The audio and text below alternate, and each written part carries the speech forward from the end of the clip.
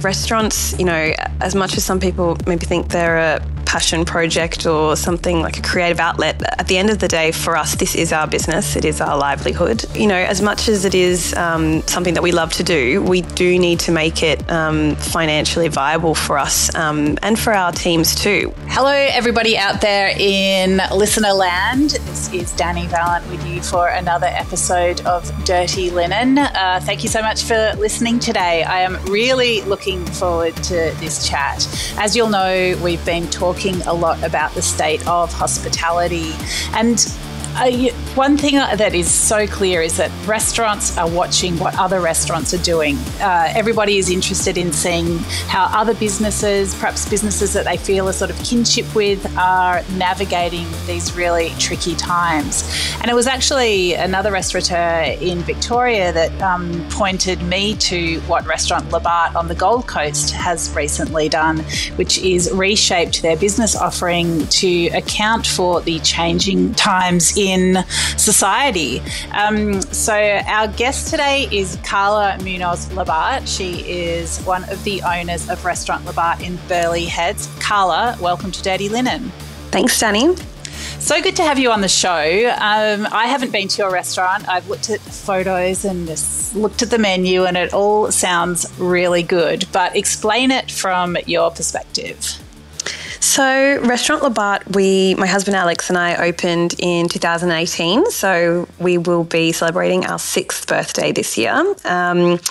Quite a few changes over that time. When we first opened, the idea was to be a sort of casual, local neighbourhood restaurant, somewhere that people could come pretty frequently, pop in for a plate or two and some wine, somewhere just really for locals. I guess because of Alex's cooking background, coming from Sydney, working in higher end restaurants, people sort of started to pigeonhole us a bit as more fine dining, a bit more of a higher level. And we sort of lent into that after a while, which worked well. We, over the past few years, have been running as a sort of set menu only restaurant, and that was good for a while, but as you mentioned, times have sort of changed recently, so we've made some changes with it. So it's so interesting because restaurants obviously are there to look after customers, but you also have, your own project. You have reasons that you open a restaurant. Mm-hmm. I mean, tell us about some of the conversations you've had with Alex about that balance. Yeah, I guess that's exactly right. Restaurants, as much as some people maybe think they're a passion project or something like a creative outlet, at the end of the day, for us, this is our business. It is our livelihood. We've got 2 small children now as well that has kind of come in the past couple of years. So, as much as it is something that we love to do, we do need to make it financially viable for us and for our teams too. We've got a staff of around 10 at Labart, and we've also got Paloma Wine Bar as well, just down the road in Burleigh, and we've got about another 10 there. So there are, 20 odd people that their livelihood is also impacted by what we do at the venues. I guess in terms of the changes that have come about, it was a lot of conversation. From a business perspective, we were in a really good place when we moved to that set menu only format. The spend per head was fantastic. The number of people through the door was fantastic post-COVID, when people had plenty of money to spend after being locked down for a while. But what we sort of started to see was that the numbers were dropping off. So we just weren't getting the same number of covers that we were. And it sort of forced us to rethink what we were doing and seriously have some conversations around what changes we needed to make. So, I mean, that's, so interesting. So you feel like you're giving people what they want, but then what they want changes. Well, yes, exactly right. So, I mean, did you have conversations with people who perhaps had been regulars but you now hadn't seen for a while? Like, how did you sort of deduce what was going on? Yeah, that's exactly right. We it's a really good point. We sort of changed originally because I crunched the numbers a little bit, and we worked out that when we had the optional set menu or a la carte, it was something like 85% of people that came through the door were choosing to do the set menu. So we reached a point where it was kind of silly to have this a la carte option when people weren't choosing it. And just from a logistics perspective as well, managing waste, managing, staffing and rosters, and having having all of that in place with the set menu only really worked well. And that was clearly what people wanted when they had the choice. But then, like I said, over the last sort of year or so, cost of living pressures, we just weren't seeing the same people that regularly. People were coming maybe once a year, and exactly those locals that were coming at the very beginning that we saw in 2018 and 19 hadn't been back, and they still lived locally in Burleigh and on the Gold Coast. And when we would run into them in the street, it was sort of like, we're not really looking to come and do a long formal degustation. So we were still doing that for a little while, sort of up until we made this change only 5 weeks ago, so it's pretty fresh. But what we did do was we tested the waters a little bit towards the end of the second part of last year, and we did a couple of French bistro nights and Italian trattoria nights as well. So we changed the concept for a couple of Thursdays in a row, where we just did a one-off bistro Labart, we called it, and did a much more bistro style menu, really more relaxed kind of vibe, and the response was phenomenal. So lots of those locals who hadn't come in when it was a bit more formal and set menu were suddenly back, and people were emailing and DMing on Instagram asking when the next one would be. So we did a handful of those, and the response sort of was a good indication to us that that was what people were after. And the other, I guess, indicator for us is because we do have Paloma, the wine bar down the road. That's a much more relaxed kind of setting in terms of its walk-in onlys, no reservations, a much lower spend per head, people coming in just for a glass of wine or a cocktail and some snacks. And despite Labart sort of covers numbers dropping, Paloma is pumping and has been the whole time. So I think it's just that sort of concept that, for us anyway, that people think they can kind of come in. There's not as much pressure on them to spend a lot of money. Once they're in the door, they may choose to. But it was interesting to see how Paloma was doing in comparison to Labart, and that was probably another indicator to us that this was a good idea to make a change. Yeah, it's so interesting what you say about, people may end up spending that much anyway, because I think when you see, when you book for a set menu experience, that you're going to spend at least a certain amount. Do you find that people don't want to make that commitment, but actually once they're through the door, that the spend might be similar? Yeah, exactly. And I think the other thing that we have changed, so when we moved to set menu only post-COVID, we also moved to a upfront prepayment, so kind of like a ticket. And we've talked about this previously, the idea that in so many other industries, especially creative industries as well, you buy tickets to a show, a gig, a concert, a theatre, whatever it may be, tickets to a flight, and people happily pay their money up front. But when it comes to restaurants, people just don't want to make that commitment. We felt we needed to do that post-COVID because we had less seats, with the 1.5 metres between the tables or whatever it was. We had a much reduced sort of capacity, and if people were to just no-show or cancel at the very last minute, that was a real problem for us financially. So we moved to this upfront payment. We found that it just eliminated no-shows altogether, which was great. And we obviously still had lots of flexibility around if people were sick or had COVID or any reason really that they needed to cancel. Obviously, we would refund them or rebook them. But it just sort of made people think a little more before booking. So that was really positive for us. But again, that has changed in the past couple of, probably 12 plus months, where we've seen that as more of a barrier for people who aren't willing to pay up front, maybe don't want to part with their money ahead of time. So we've done a complete backflip on that, and it's now just a pretty standard credit card hold like most other restaurants do, no money taken. So that's been a big change too. It's just the nimbleness and, these sort of constant reframing and, trying to get inside customers' heads. Like there's just so much flexibility required from you as business owners. I mean, how do you sort of reflect on that?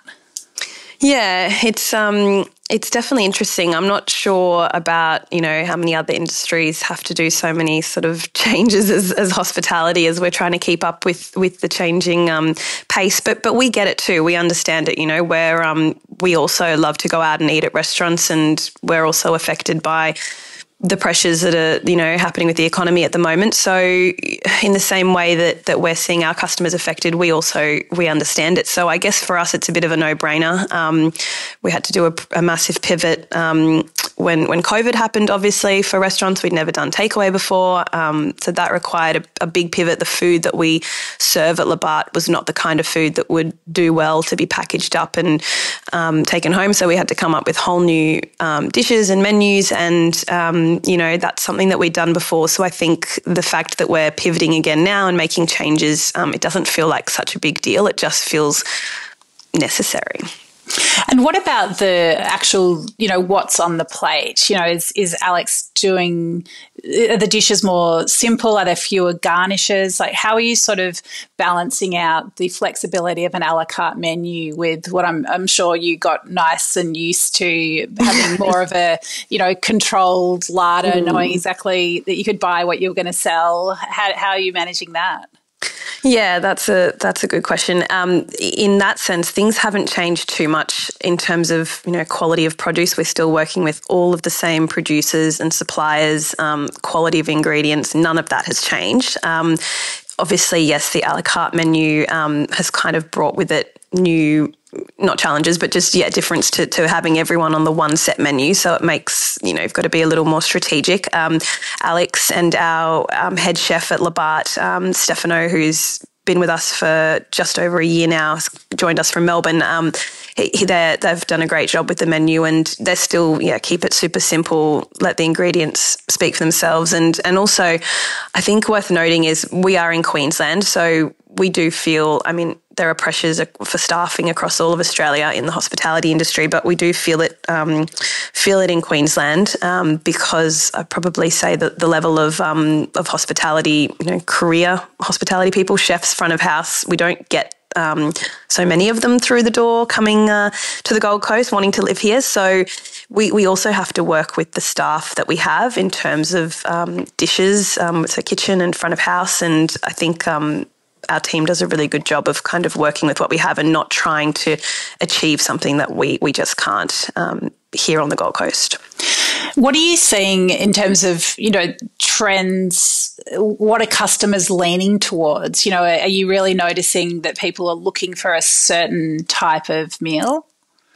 I think it's more about this idea that they aren't intimidated to just come through the door. So a lot of people, like I mentioned, Labart's been around for nearly 6 years, and there are still a huge number of people on the Gold Coast that say, "Oh, I've heard of it, but I'm not sure. I'll come for a birthday, or I'll come for at some stage." It's sort of like they're intimidated by it, or we don't go to fancy restaurants. So I think for us, the big thing has been sort of shifting that message that Labart isn't some sort of scary fine dining restaurant. It's somewhere that anyone can come and enjoy themselves. And I think people are looking for atmosphere and vibe. And that's something that we've just noticed in the last 5 weeks with the change of menu.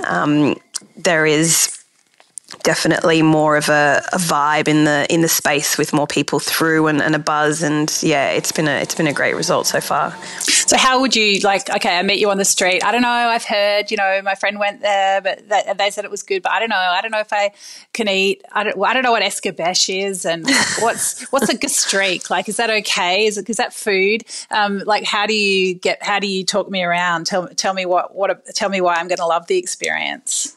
Yeah, well, I think you've picked probably two of the words on the menu that people might not be familiar with. We try to keep the rest of it pretty straightforward and simple, and that in itself is something that we've had to change. I remember Alex's opening menu at Labart in 2018 had tartare in it, and people were literally, some people didn't know that it was raw.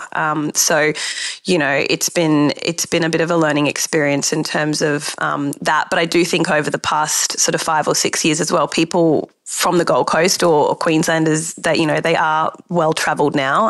And so it's probably, it was more of a brand perception that people had, whether or not they'd pigeonholed Labart as fine dining, or, like I said, we really did lean into that format as well with the compulsory set menu. So it's sort of like shaking that off a bit and just letting people know that it's not scary and intimidating, and they can just come in and order a couple of things and make their own choices. And we do have an optional shared set menu now, and I'm interested to see whether lots of people elect to do that, and then we end up with the same kind of statistic down the track that everyone's choosing it again. But so far it's mainly people ordering a la carte, so watch this space. Karla, I'd love to learn a bit more about how you come to be there doing what you're doing. What's the backstory to Labart and being there in Burleigh Heads? Yeah, so I actually grew up on the Gold Coast. I finished high school here and moved straight to Sydney for uni, and swore I'd never come back to this little country town on the beach. So there was nothing much going on. And then I lived in Sydney for about 14 years, and I met Alex during that time. My career background is media and communications, and I was working in public relations for a number of years. I ended up getting into hospitality PR and working for the crew, for Janine and the crew there for a number of years, and Sally when she was there. And Monopole was one of my clients, the Bentley Group, and Alex was the head chef at Monopole in Potts Point. So we met sort of through work, and ended up getting together and decided we wanted to open a restaurant a few years in. And we did look at some sites in Sydney.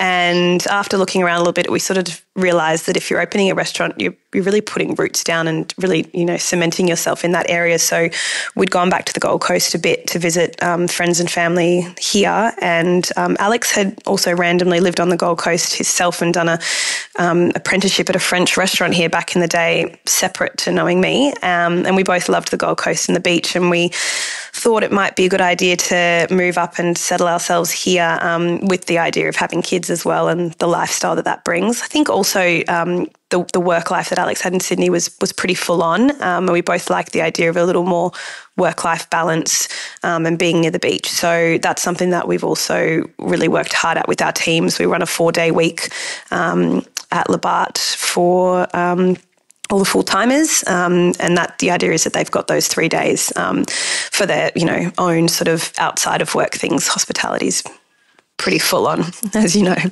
So interesting. And yeah, I mean, the crew does an amazing job of, I guess, helping restaurants get their messages out there, like really clarifying their stories. What have you been able to bring from that world into the world of a business owner in hospitality? Yeah, I suppose that's in terms of team and partnership, Alex is the chef and the creative, and then I bring maybe everything else. Everything else to do with the social and the marketing and the PR. And I think brand messaging is so important. So yeah, that everything my background in PR has made that that side of what we do a lot easier. I think that things that I learnt there easy to apply, and probably, if anything, my struggle is just keeping that brand messaging correct, and that's probably been my biggest struggle with the changes that we've made. Just repositioning that people understand where we are now. So yeah, that's my main focus. But yeah, it's invaluable. I think obviously if it wasn't something that I had expertise in, we would hire someone like the crew to do that for us. Yeah, that's really interesting. I mean, what advice do you have for other businesses who you're wondering about making a change? What sort of, how do they find that clarity themselves, and then the clarity in delivering that message to customers and potential customers? And I suppose, tracking back to the teams before they even, go external.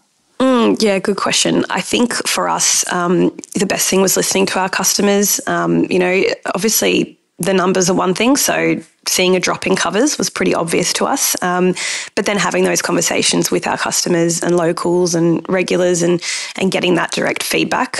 So that was probably the first thing. And that was what made us realise this is it, testing the waters a bit. Like I mentioned with those other nights that we did, that was a good indicator to us that this was something that people wanted. And then I think once you have made that decision, getting your team on board is big. That was a bit of a concern for us. A lot of our team had joined us when we were set menu only. So actually almost all of them, none of them had been with us pre-COVID. So the Labart that they signed up for was this set menu format. And Alex and I were a little worried that we might bring this idea to them and people would say, well, no, that's not why I took this job. But actually they were all overwhelmingly positive and excited, and they could all see it too, you know, that's like we needed to make a change. So I think getting your team on board, and then the next thing is just working out what that message is, and getting that sort of brand awareness out there and in the right way, getting that message told. I mean, one thing I noticed from your socials is that you're quite explicit about what you were doing and why you were doing it. Is that openness something that you think is important for doing business these days?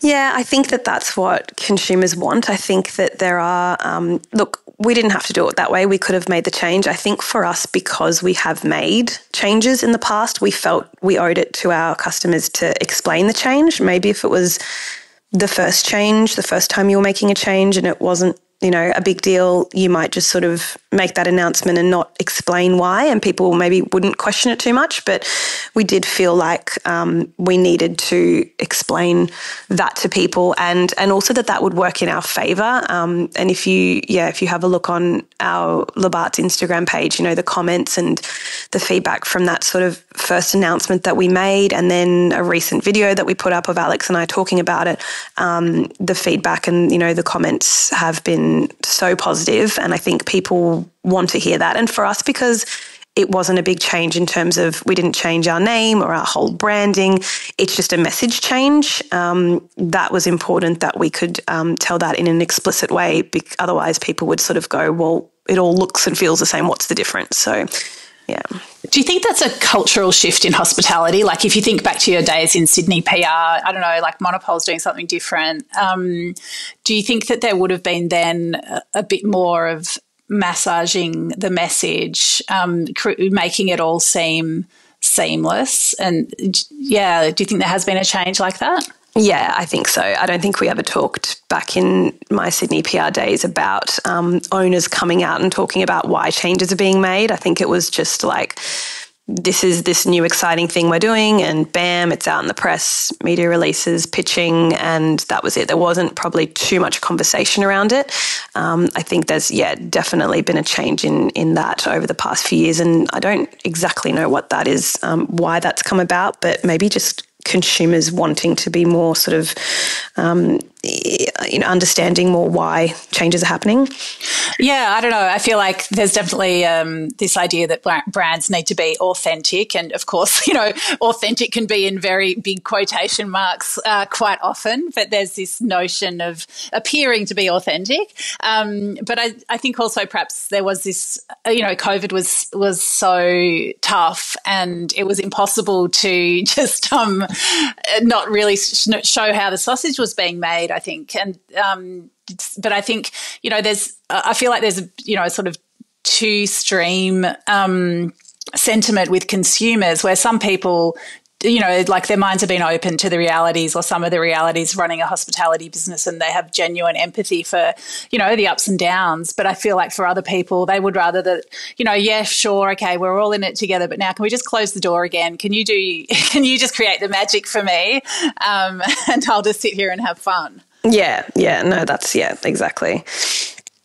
Do you think that what I see from you is that you're really looking hard at all the things that you can control and making changes to respond to it, in a way that's aligned with your own values and ambitions. But are there things that are outside of your control that you would just love to see change, whether it's, I don't know, the cost of particular things or the way that certain elements of the industry are regulated? If you could wave a magic wand, what would you like to change for hospitality? Oh, big question.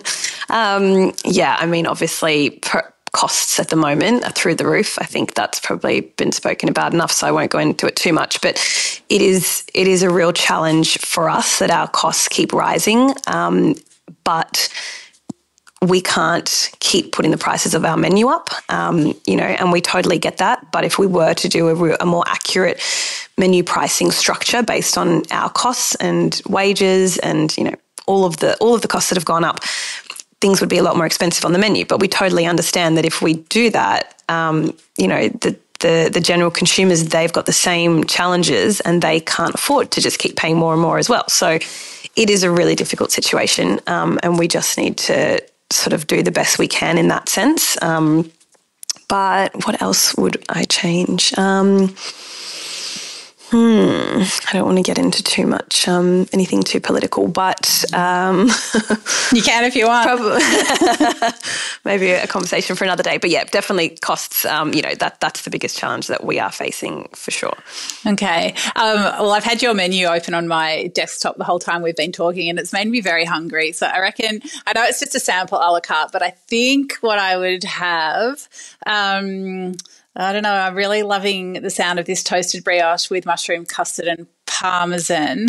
And then I'm very intrigued by the entree of porchetta, smoked eel tonata and pickled rhubarb. That sounds like it's got all the fat and the tart and the salty going on. Exactly. Thinly sliced. That's a real winner. That's been probably one of the standouts for customers.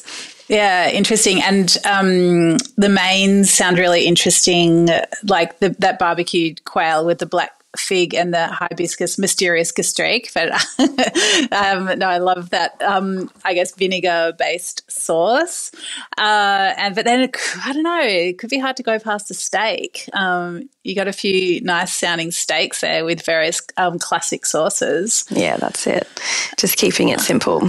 You've got to come with a few friends so you can try everything. Well, you know what I might end up doing though, Karla? We might just have the sample shared set menu for $85 a person and just bring there you go, get a taste of everything, and then you can we can talk in another year and I'll tell you that we've gone back to set menu only. Well, let's do that because I would love to keep up with what you're doing. Really fantastic to chat. You've got such a great perspective on the industry, and I think this conversation will be really helpful for a lot of people. So thank you. Great. Thanks so much, Dani. Nice to talk. This is Dirty Linen, and I'm Dani Valent. We air the issues that the hospitality industry finds hard to talk about, hearing from different people with unique perspectives. We want to hear from you as well. If you have something that needs to be said about a topic, get in touch so we can include your perspective. Contact us at dirtylinenat.deepintheweeds.com.au or hit us up on Insta at Dirty Linen Podcast. We can't wait to hear from you. This